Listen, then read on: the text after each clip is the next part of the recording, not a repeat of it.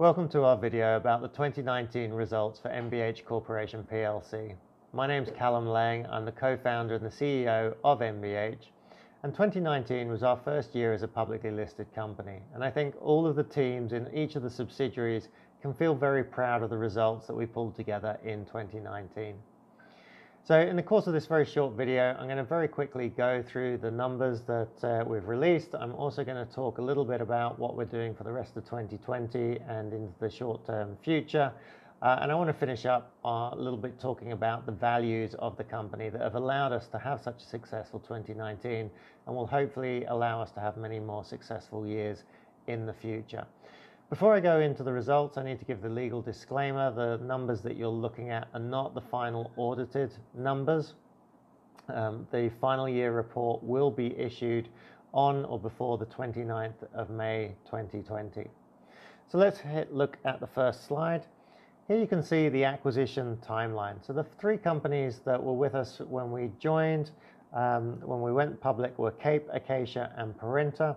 And then we've been joined by Dubilet, Gilprime, Geisha, KS Training, UK Sports, and we announced Samuel Hobson, but they joined us in 2020. We obviously can only account for companies, their revenue and their profits for the amount of time they're with us. But if you were to look at those companies on a 12-year basis, you can work out our pro forma run rate. So currently today, our pro forma run rate for all of those companies totals £79 million in revenue and 6.5 million in EBITDA.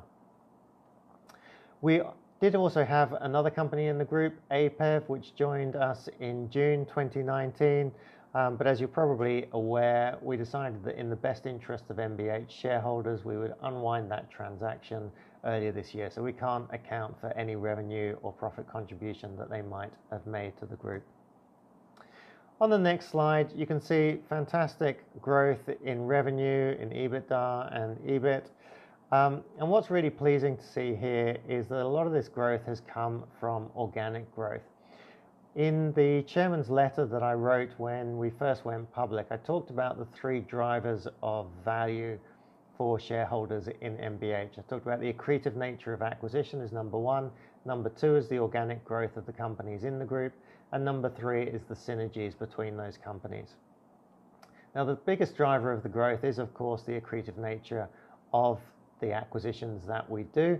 However, if the companies in the group are not growing organically, then that would certainly be a cause for concern. We believe that small businesses should be able to grow better and more effectively as part of a holding company like MBH than on their own. And it's fantastic to have seen that borne out so early on in our journey, and we're really pleased for all of the companies that have been able to win bigger contracts, been able to attract better staff because they're part of a group like MBH.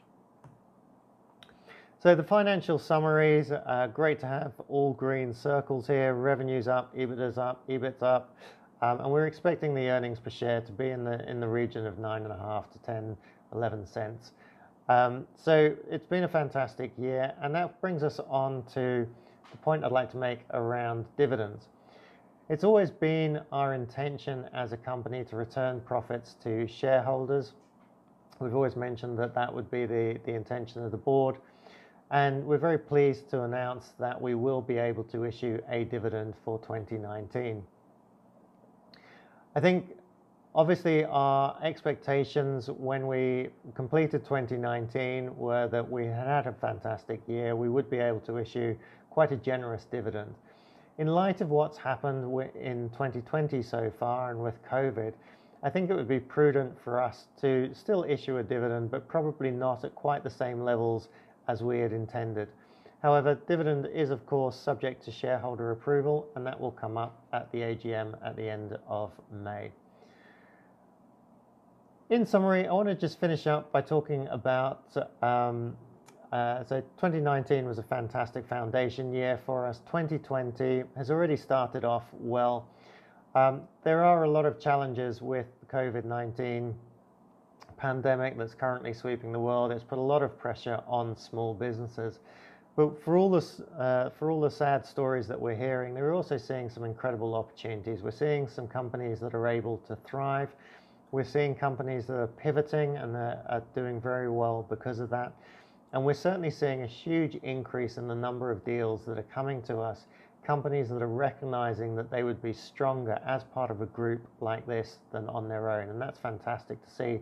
And that should give you, the shareholder, faith that we will do a number of good acquisitions later this year. And I just want to finish up by going back to the initial chairman's letter that I wrote when we first listed, and talking about the 3 values that I talked about, because they are fundamental to everything that we do. And those 3 values are trust, their velocity, and there's collaboration. And trust is key. We're not betting on startups here. All of the companies that are in the group are at least 20 years old. The founders have been in their industry for decades.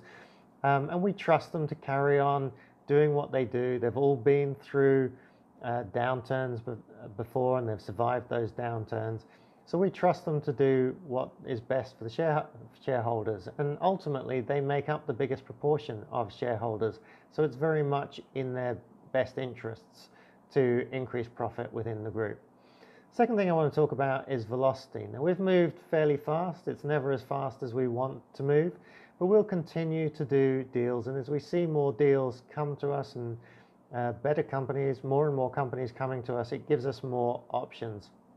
Now, obviously, we're not always going to get it right, but I think we can clearly get it right more often than not.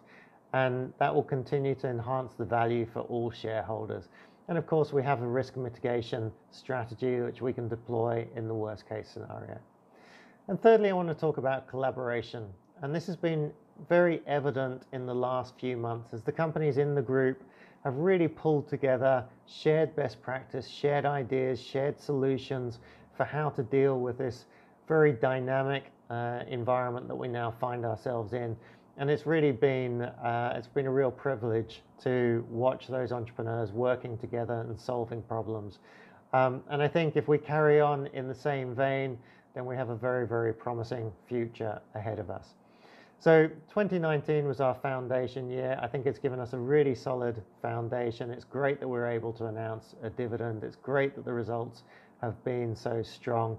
And I'm really looking forward to a really exciting 2020 and beyond.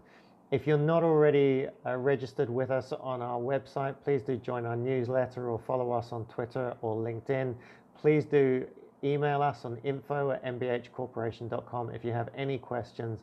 And I try and put out regular content, regular videos answering any questions that we have. So I'd love to hear from you and look forward to having you along with the journey for the rest of this decade.